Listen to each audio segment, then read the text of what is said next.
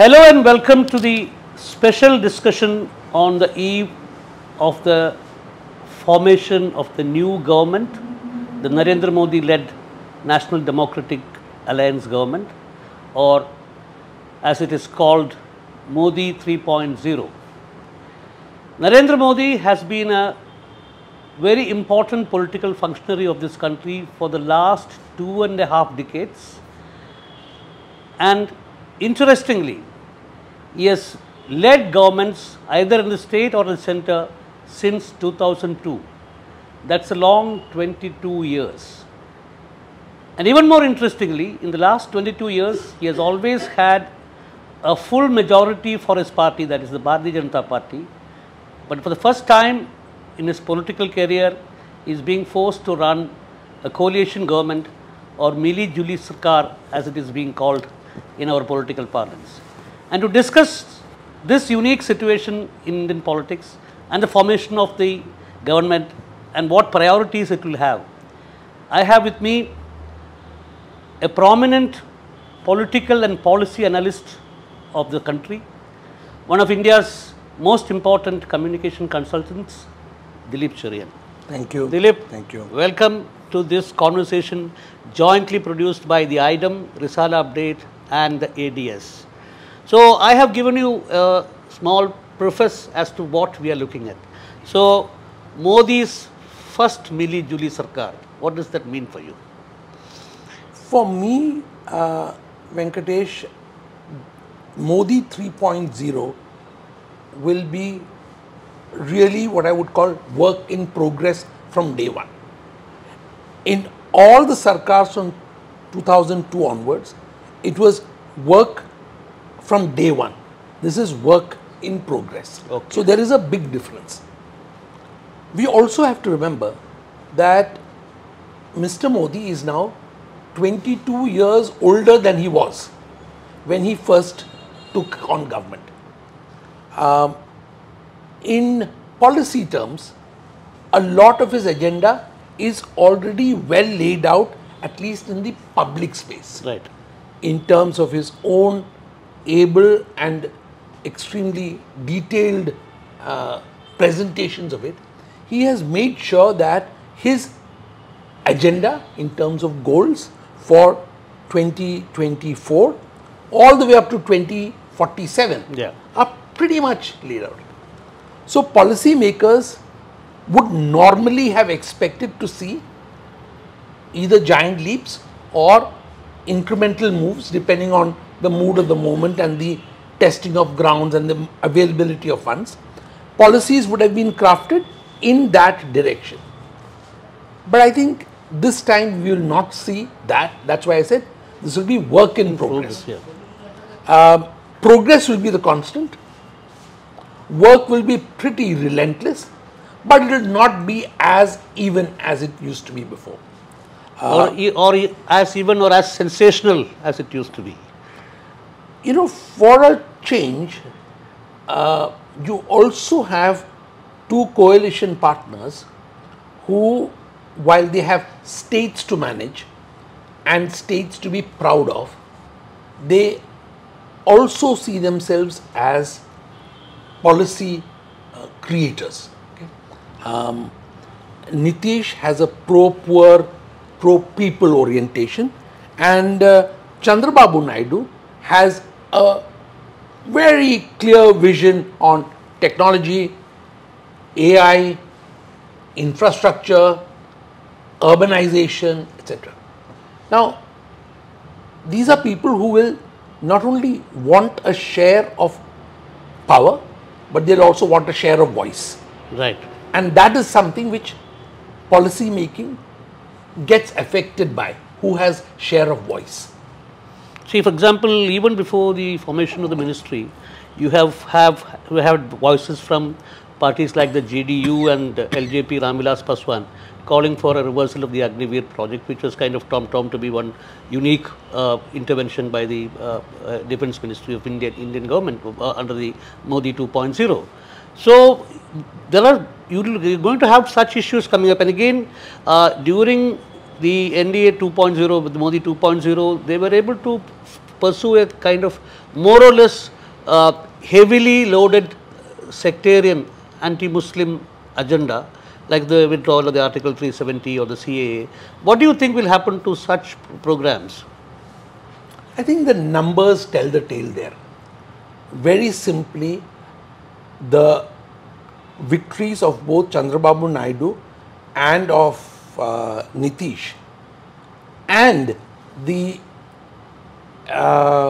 precipitous fall in Uttar Pradesh have all dealt out numbers for analysts to see that if you pursue a virulent, visible and on the edge of violent kind of policy of marginalizing, then you will find a pushback at the polling booth.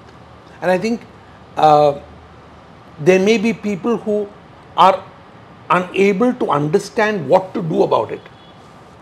But I think a policy retreat from it is at least likely in terms of the pyrotechnics around it. Okay. Or maybe the operational integrity. I don't know. You know, my sense is that when you do a retreat without your heart being in it, then it is only tactical and it is not strategic.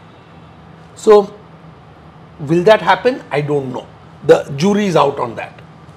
Does that need to happen? I think the jury has already spoken. So, that conflict between what will actually happen to what needs to happen will decide also social policy. And on the economic front, I think, the allies will also go with the overall broad direction of Modi 1.0 and 2.0. They will also, of course, in spite of the accusations about the crony capitalists getting a lot of share in the economics emphasis of the Modi 2.0, I think, Nitish and Chandrababu Naidu may follow the same path in terms of, and all the other alliance partners will also agree to follow the same economic policy path. The advantage that Mr. Modi has is that he is able to sell economic rhetoric very well. He covers it in a very thick layer of nationalism and forward looking, and as far as policies as far as the economy is concerned happen, two things will decide this. One, the level of confidence that global investors will seek to display as far as Modi 3.0 is concerned. And the second thing is whether a whole bunch of new captains of industry will find their voice, their space and their contracts. And that's really what will decide what is the economic framework within which this works. Keep in mind that the single largest donor to the election bonds comes from Andhra Pradesh. Okay. So, you are talking about people who have displayed their ability to invest in the process of politics, and therefore the politicians from those states will have to take cognizance of that. And politicians from those places, politicians also would have to be kind of valued at that level because they are from these states. Absolutely. And that raises the question which I am sure that you will come to, but if I may preempt it, a lot will also depend on who gets to be finance minister. That till the swearing is over, until the cabinet is announced, we don't know. So there will be speculation on that. But since we are recording this on the eve of the swearing in, let me say that yesterday it was very clear, because I was watching the markets on one screen and watching the speech on the other screen, and you could see that the markets began to move up. As the Prime Minister was speaking. Not when the Prime Minister was talking about the economy, but when Chandrababu Naidu made the categorical assertion that I believe in an India which will grow very fast. Okay. Very quietly done, very measured statement, but that statement sent the market moving up much faster. So there was a psychological difference, and that would never have been seen in Modi 1.0, 2.0 or pre-Modi 1.0. Right. This is very interesting. I mean, this is an observation only a policy analyst and a communication consultant like you could have seen. So, what is your take on the kind of the ministries that these parties may be demanding or that they are expected to get? The leaders I have met, and unfortunately I am not at liberty to reveal those, but I have met key people. Everybody seems to be wanting to give a narrative that we are in here to make sure that we give good governance, a stable government, etc. Having dealt with many of these players for multiple decades, I will say that these are men. Unfortunately, there are no women in the decision making process here. These are men who are known to be able to speak for cameras one way, to speak to friends one way, and in closed rooms speak another way. And one would, I think, we must recognize that in a sense, only those who understand the nuances of complex coalition politics will be able to understand the 2024 to 2029 India that's going to emerge. Yeah, so basically, of course, this is a big handicap that Modi has because he has never had to kind of, pursue coalition politics, unlike a Vajpayee or an Advani or even a Rajnath Singh. He has never been part of a coalition system.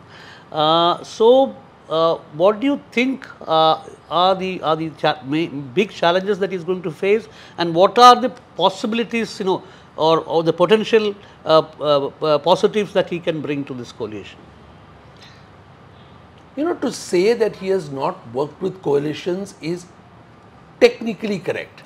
But any BJP government is an art of coalition between the political and the RSS wings of the same organization. So I think he knows how to play that balance, number one. Number two, are we going to see the emergence of statesman Modi as opposed to big Modi? Okay. I think that I credit him with enough smarts to be able to do what is necessary to survive. But stylistically, this is not a man who's used to coalition. Right. Even more fundamental from a policy point of view is that you had a situation for 10 years when the PMO virtually subsumed policy making of a political kind or even a bureaucratic kind in every ministry. Subsumed almost all ministries. Now that is not going to be possible. Yeah. Because key ministries will inevitably, though the partners are constantly serving the public the drivel that, we are not interested in any particular ministry, but I think that you will see that key ministries will have to go. And when those ministers are in office, their officers will have to listen to them and not to the sound of a drum which is beating on Raisina Hill a little further away from them. Well, that's a very interesting proposition. So, as you were talking about the stylistic, the Modi style of functioning. So, what we have seen as journalists throughout the entire time that Modi has held some official position or the other, right from 2002 onwards. I've been a journalist who was covering Gujarat at that point of time. I've covered national politics in the last 10 years, even before that. So, one has seen a Modi who does a Man Ki Baat but does not do a press conference. There is no give and take. And if in the words of a communication consultant, I suppose, there is no two-way communication. It has always been a one-way communication. So, how is that style of functioning, how is that track record going to impact the governance this time? I was at the home of two coalition partners last evening. In both homes, there were between 12 to 15 journalists. Okay. On the beat, harassing visitors, asking questions, expecting to enter, and this wasn't the Delhi of exactly 10 days ago. Right. They were outside. in the outer lawns, Yeah. not even inside the precincts of the home. Yeah. Here you have them inside the home, Okay. dominating the drawing room, while the poor leader is sitting in a study. So I think that in a sense, all the coalition partners are leaders who recognize the need to be open to their constituents, to their voters, to their friends and followers, etc. And you won't see that kind of fear of the other, whichever the other is defined as. That is, you will not see You that. can't draw the line. You cannot say that you cannot enter the ministry. I mean, this was the case for the last 5 years. Even accredited journalists were not allowed to enter the ministries or ask any questions. So you are saying that that character is going out right at the beginning of this new government. In my observation, Yeah. my personal observation, Yeah. it already ended day before yesterday. Okay. Yeah. So, Venkatesh, as someone who has seen more ministries than many of today's journalists are, because today, if you're given a beat, you're just staying on that beat because you barely have access to the boss. But someone like you who's cut across many ministries, you will be on more familiar territory next week than you would have been for the last 48, many months. Yeah, absolutely. So, in fact, I think that's a very good direction. And as Akhilesh Yadav talked about the election date, he had characterized in all his public meetings, he had said that this will also not only be the day when Indian democracy will assert itself, but it is also the day the journalists, the media will be liberated. In a sense, I think we are getting there. But still, you have not responded to that specific question that I asked. What are the kind of ministries these coalition partners might be angling for, and what is the kind of response that one could expect from the BJP and the leadership of the BJP? I think the leadership of the BJP is again to be seen in two parts. One is what I call the Modi core group. Then there is the RSS surround sound. I think the RSS surround sound is likely to be more amenable. The core group may be more tougher. But whether it's the water resources ministry or the railway ministry, whether it's the foreign ministry or whether it's the agriculture ministry, there are specific interests that each of these partners, these coalition partners have. And I think that the cloth will have to be cut not only for their interests, but also decided by who they nominate. You cannot put square pegs in round holes, even though you've done that in the past, both in coalition governments as well as in Modi 1.0 and 2.0. But I think now that will change. What about the Home Ministry? This is, of course, something which is part of the rumor mills thing.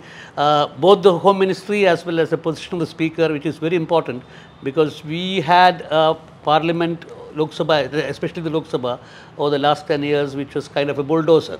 So the Speaker's position is also very important. So, of course, we are hearing a lot of rumors that that Chandrababu Naidu has made has made a claim for it, and there is also discussions that that people do not want a person like Amit Shah in the Home Ministry's seat. So, what are you hearing on all that? I think whatever we speak today must be bracketed between what the Prime Minister in his very acerbic remark about the media said, that I am not here to be guided by what breaking news says. But I think the breaking news today is that there are now visible centers of power which will decide these issues, and no longer one center of power. So will the Home Ministry be retained? If so, at what price? If so, what is the balance? And who was it balanced with? Was it an internal balance or an external balance? Right. So I think that even though you might want to air this tonight, the chances are that we will be wrong within the hour. So it's best to leave that where it belongs. Right.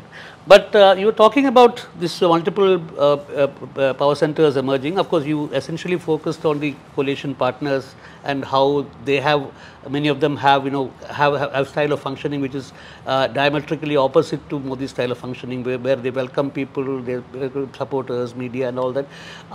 Do you think that this is also applicable to some of the leaders of the BJP who have been different, who have had a different style of functioning from Modi's, like people like Rajnath Singh or Gadkari, who are kind of more open and more open to the people, the public and the media? If you didn't see Nitin Gadkari's tweet this morning at I think 7 or 8 a.m. this morning, he put out a beautiful video of him welcoming his granddaughters home. Okay. And they came rushing out of a car to hug him, and that smile was something else. You've not seen that before for a long time. Okay. So what I'm saying is, I'm echoing what you said. Also, the people who are present in Central Hall of Old Parliament building, as they like to call it now, they saw the body language of, for example, the Chief Minister of Uttar Pradesh. Okay.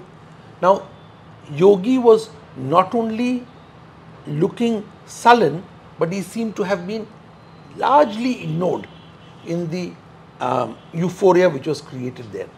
Now, I think there are signals here, because party inner balance was not something that had to be seriously taken. Right. Earlier. In Modi 1 and 2.0. Yeah.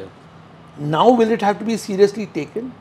Will the position that Khattar will get decide the future of the BJP's chances in the Haryana elections, which are less than 6 months away?